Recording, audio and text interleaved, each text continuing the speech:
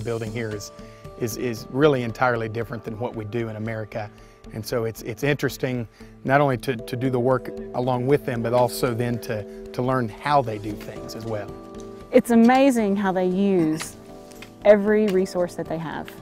You know, dirt, mud, straw, rocks, and that they can create a building out of that. They call it useless material, and to us it would be useless material, but here it's very useful. Just like the rocks that they break up and cut up and things. You know, we're so precise in America, everything, you know, level, square, and here they just don't have that luxury. But yet when it's done, it is a building that will last for years, and it will change the children here who will get the benefit from the fact that they'll get an education from it.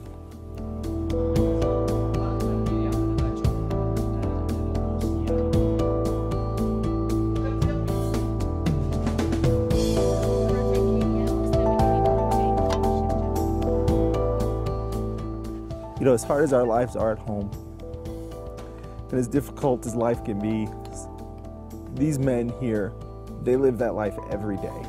They have nothing. They don't have electricity, they don't have water. It's really a humbling experience to be here and to be touched. You come on a missions trip to help people, and in return, you're the one that gets touched and you're the one that gets blessed. I'm eternally grateful for everything. I mean, I believed I was grateful before, but now it's just, I'm amazed, and I'm very grateful for my children and health, you know, water.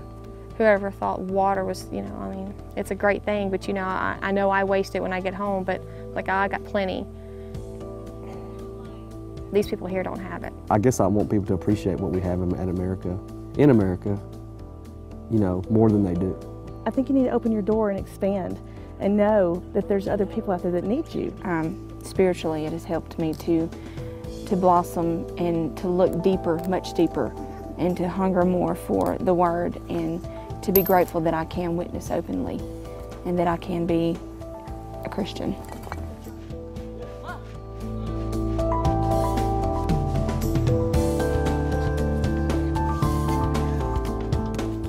I just want to praise God for giving me this opportunity, and praise God for each and every one of these people on this team here, and for just allowing me to be here.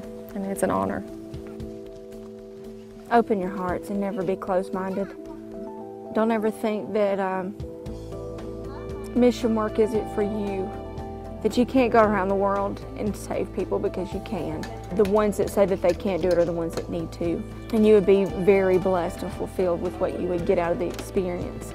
Don't ever say that I can't help anyone, because you can, whether it be by prayer, monetary donations, food, clothes, just encouragement. Those are all things that work together, and it helps build other people up, and it helps them to press forward and put God's plan into motion.